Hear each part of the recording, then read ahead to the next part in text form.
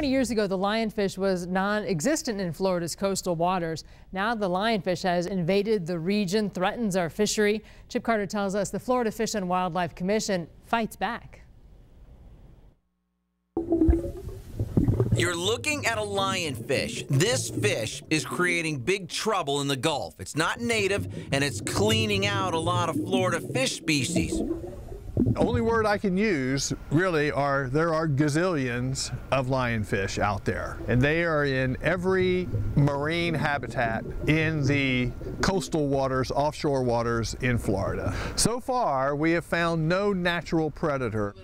So lionfish hunting season is wide open for fishermen and divers. Get as many as you can. No limits, no restrictions. There are too many to completely remove them, but they can reduce numbers.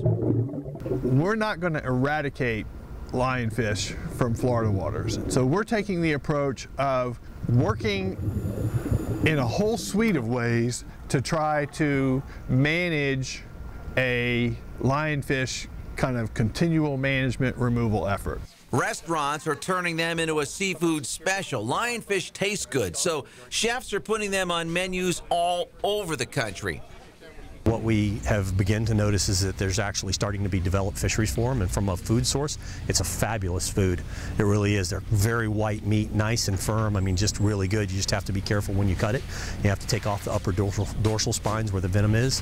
But it's an issue that really is going to get worse and worse over time, and hopefully we come up with a good solution to help slow them down some.